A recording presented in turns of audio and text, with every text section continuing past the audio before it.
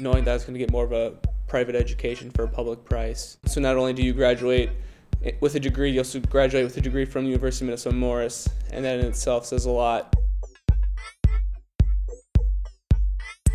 You're going to have small class sizes and you're not going to be able to hide. I got a research opportunity with Ted Pappenfuss through the chemistry department to develop a sustainable curriculum in our chemistry program. Initially, when I came to Morris, I had no intentions of doing anything environmental, but Morris has really turned me on to the sustainable, renewable aspect.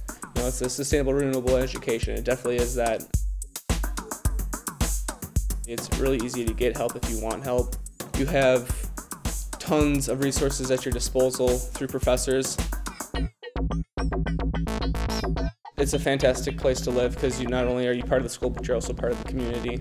There's just a lot going on, and if you can think of a club, we either have it, and if we don't have it, then you can definitely create it.